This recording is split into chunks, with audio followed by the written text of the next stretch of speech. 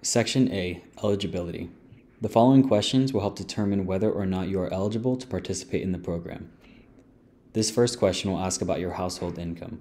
Please pay close attention to the below income table. If you have one member in your household, the income threshold is $42,750. If you have two members, it is $48,850. The income thresholds will increase for each additional household member.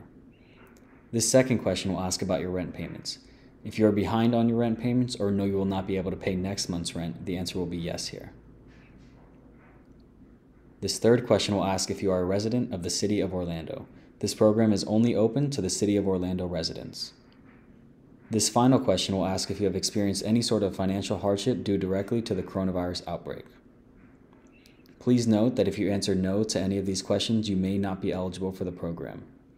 After you have answered all of these questions, you will scroll to the bottom and press complete and continue.